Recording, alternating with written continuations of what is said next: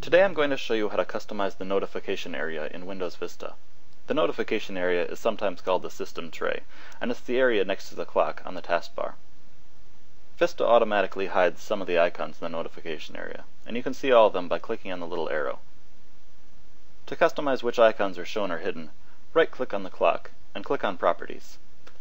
If you want Vista to always show all of the notification icons, uncheck the Hide Inactive Icons box and click on Apply, but this can get pretty cluttered. Down below there are options for some special system icons that you can turn on or off by checking or unchecking their boxes.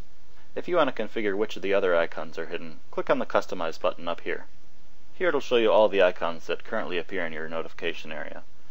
And down below it'll show you icons that have appeared in the past.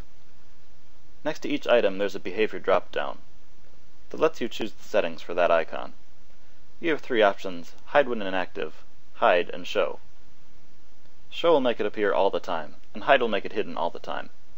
If you choose hide when inactive, the icon will only appear when that program is doing something. When you're done configuring the icons, click on OK, and then OK again. And that's how to customize the notification area in Windows Vista.